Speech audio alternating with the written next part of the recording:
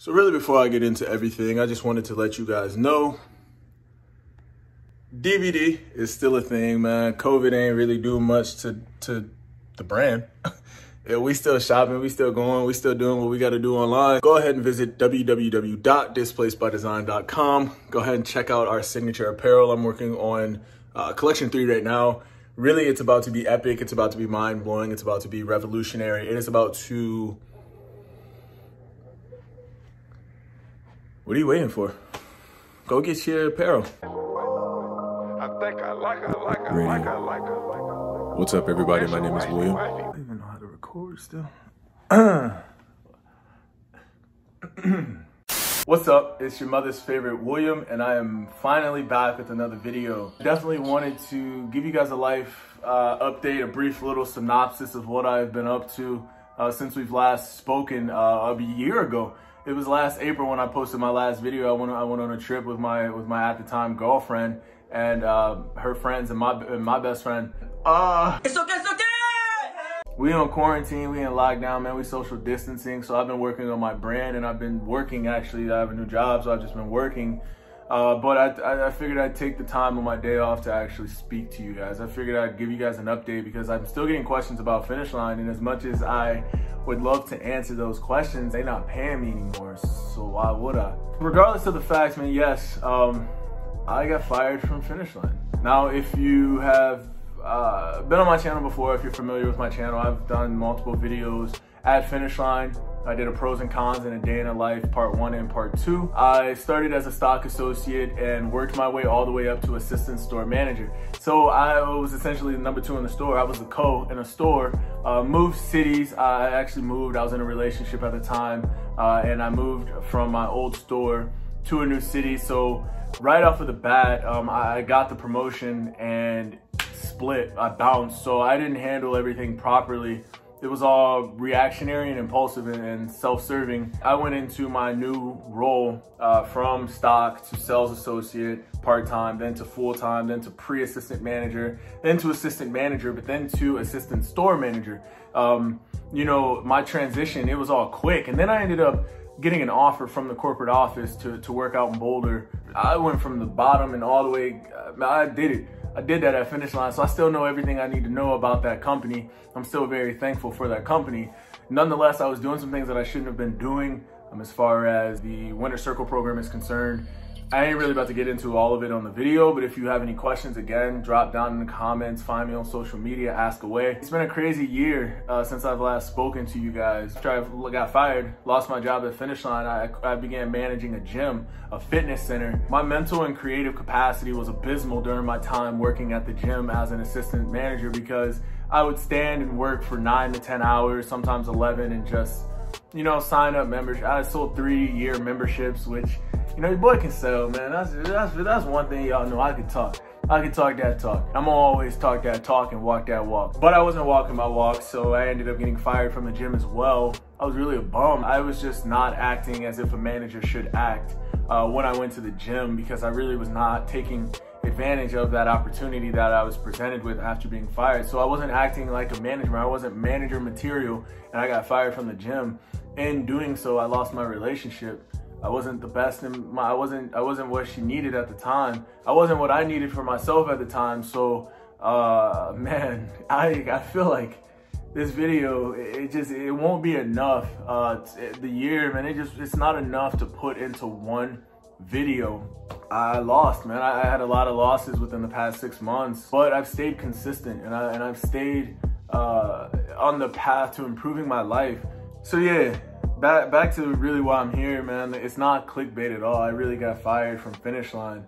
And then I started working at a gym, managing a fitness center, and then I got fired from that job.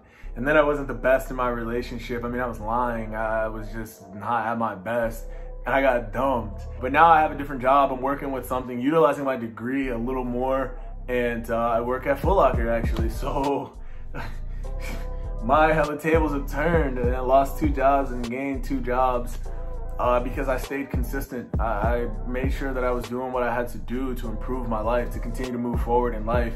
learning new things to improve my life, to make the quality of my life better. Losing my relationship hurt because this is the second time this same woman has dumped me, bro, because I just wasn't at my best. We broke up for 5 months, and we got back together, but I had never really healed. I never took the time to heal. So throughout all of this, I'm really learning that healing is important. Healing and actually working on yourself, though I'm still trying to figure out what exactly that means, it's all important, because that's the only way that you can move forward effectively. It's one thing to say you get dumped, bro. It's one thing to jump into another relationship. It's one thing to jump into bed with someone else. And then it's another thing to actually take time to... I swear my voice cracked. I'm about to cry. Watch out. But then it's another thing to actually just like take the time to heal, learn from your mistakes, like not just acknowledge them and just be like, all right, I ain't gonna do it again. You're still gonna mess up. So unless you address it then and there, it's gonna always be a constant thing. It's gonna be a constant problem. It's gonna be a reoccurring issue. I've learned that healing is important. I've also read a good book, Men Don't Heal, We Hoe. I decided to take this time to actually heal and not hoe. So I mean, that's really it. Since last April, I've moved. I got a promotion. I got an offer from Finish Line corporate office, but then I was terminated. Then I got another job really quickly, was terminated, lost my relationship again for the second time. I wanted to make sure that I was right. I wanted to make sure that I was good after the relationship. I wanted to make sure I was good and actually healed from losing 2 jobs within 6 months before I actually decided to speak again. Bro, as you can obviously see, bro, I've been going through it. I'm like a nomad right now, mainly because of Corona, but still, bro, I don't have a haircut. I'm looking busted and rough out here. Thought my elbows were ashy.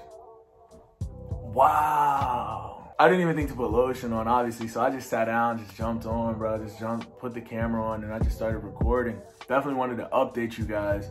Definitely wanted to say Corona crazy, because the world on lockdown, man. We shut down.